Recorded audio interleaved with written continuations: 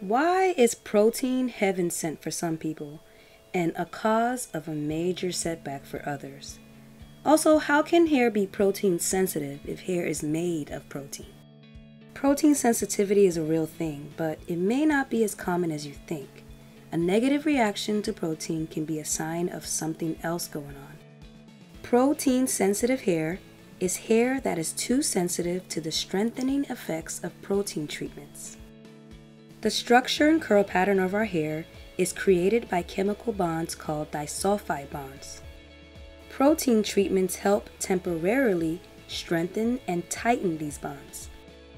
The higher in porosity your hair is, the weaker and or fewer disulfide bonds you have.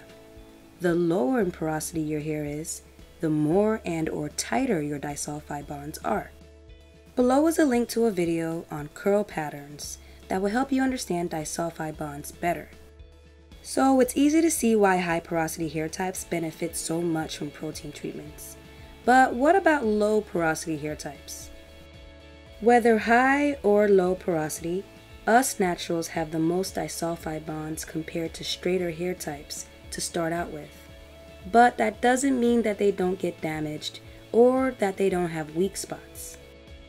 Every time you manipulate your hair, you're inflicting some kind of damage to it. Also, every bend and twist in our hair is a weak spot, and our ends are a lot higher in porosity than the rest of our hair. So low porosity hair types do benefit from protein treatments. The only hair type that will not benefit from protein treatments is virgin, never manipulated hair, and that basically doesn't exist. When it comes to protein sensitivity, think of the porosity line.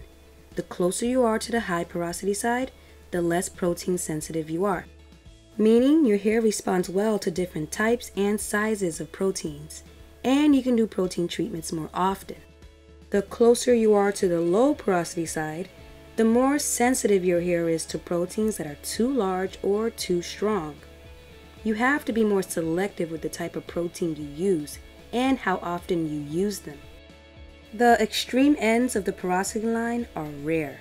Most people fit somewhere in the middle. So a true protein sensitivity is usually not the real issue. Below are links to videos that will help you determine what your hair porosity is.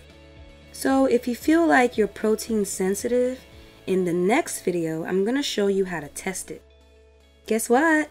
There's a Green Beauty Black Friday sale going on right now. Take an extra 15% off your entire order. It ends Sunday, December 1st. And yes, it applies to international orders too. Thanks for watching. See you in the next video.